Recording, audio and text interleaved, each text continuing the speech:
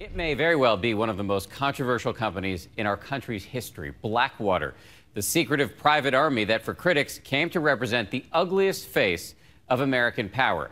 Tonight, you're going to hear from the man who founded and ran the entire operation. He's been accused of getting rich off of the deeply unpopular war in Iraq, but he says his critics have it all wrong. ABC's chief global affairs correspondent, Martha Raddatz, has the interview.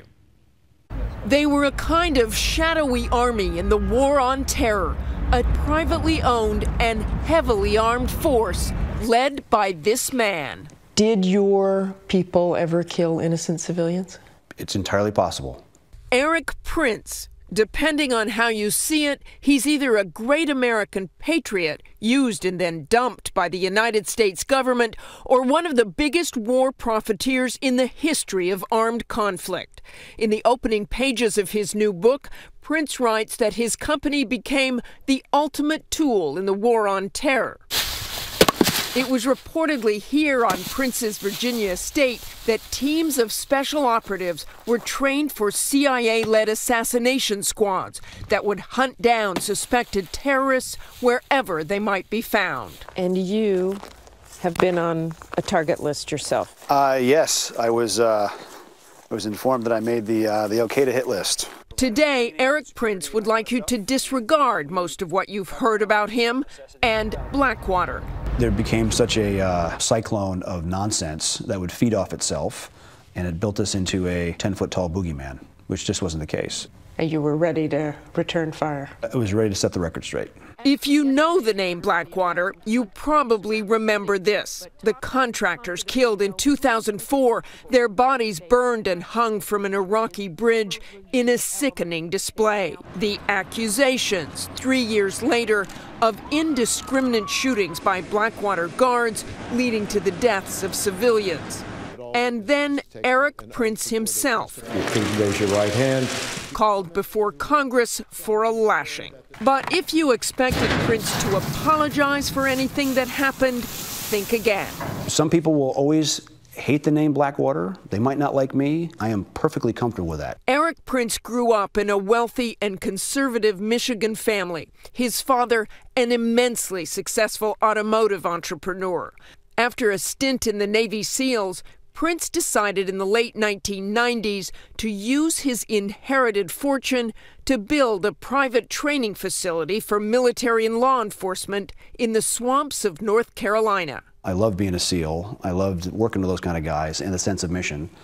And Blackwater was started to continue that sense of mission. Then came the bombing of the USS Cole in 2000 and the terror attacks of 9/11. And Blackwater would grow rapidly into a vital security and support contractor for the Pentagon, the State Department, and the CIA. The guys protected all the State Department people, members of Congress, even Senator Obama when he was visiting there.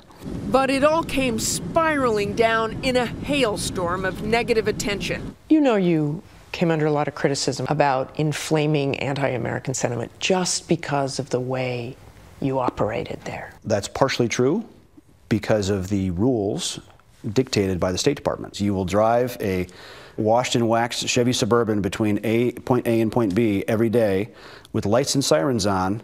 It's pretty easy for the enemy to play whack-a-mole. I've been in those convoys when you were protecting government officials when at you can't hide 100 miles an hour. When the enemy is coming at you, those are the only tactics you have left. You signed the contract. Is that the way it should have been done? No, we would have preferred to run it the way we wanted to run it. How about fighting back and saying this isn't the way we should be doing this because it's going to create? So it's the State Department's fault that there's anti-American sentiment. But we're at the end of that tail, getting whipped. Do you take any of the blame? My greatest regret is going to work for the State Department. If I sound unapologetic, I guess I am. A State Department official today told ABC News that its agreement with Blackwater required the use of U.S. government-furnished vehicles, but that the use of sirens was not a contractual requirement.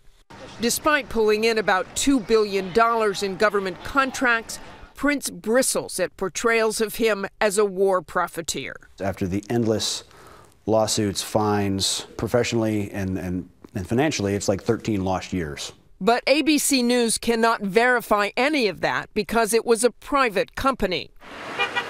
The beginning of the end for Blackwater in Iraq was September 2007, when several of its contractors were accused of firing into a crowd of citizens in Baghdad's Nisour Square after a car bomb had exploded a mile away.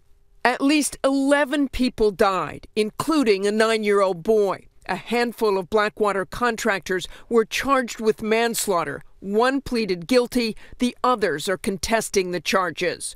In court papers, the government has alleged the guards opened fire with automatic weapons and grenade launchers on unarmed civilians. At this point, it's a highly political prosecution. It's just political, you think, at this point? It is. If the amount of scrutiny paid to that event was paid to every other shooting, it would tie up the Justice Department for the next decade.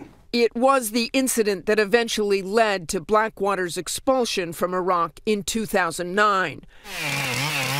But Prince now says that long before the company's reputation began to unravel, and for many years after that, Blackwater took on an even larger but less conspicuous role in the global war on terror. He is guarded about discussing details. What can you tell us about your relationship with the CIA? There was all kinds of things the company did, and there was things that I did personally. Blackwater teams were reported to be deeply involved in covert activities in Pakistan and Afghanistan until 2009, including the highly controversial use of unmanned aircraft to go after suspected terrorists. Was Blackwater involved in the drone program? It's been publicly reported many times that the company was. And you would not dispute that? Well, the media reports a lot of it, and I won't dispute that one, no. And Prince claims that after the CIA cut ties with Blackwater, then CIA Director Leon Panetta outed Prince and Blackwater's secret role in a closed-door briefing to Congress, and it soon leaked to the press. What we had signed up to do was very serious work. When you're asked to help, and then to be outed by name to a very leaky Congress, that's unprecedented. A representative for Panetta tells ABC News that the former CIA director was required to brief Congress on covert programs and that he had no control over what happened to the information after that. The CIA declined to comment on its association with Prince. You talk about President Obama in the book, and you say your connection to President Obama is, quote, closer than he has ever wanted to admit. What do you mean? Just that there was some of these key programs that he was depending on. That he knew you were involved with? Probably so, yeah. Have you met him? Never. You write, I am no hero. The world knows all too well about my mistakes, but I was never meant to play the villain. Do you feel burned by the people who hired you to work? To a certain extent, yes. So there are regrets? Oh, yeah. Seriously, regrets. Wouldn't do it again? I'm not so sure that I would. I'm Martha Raditz for Nightline in Virginia. And Erik Prince's new book, Civilian Warriors, is in bookstores today.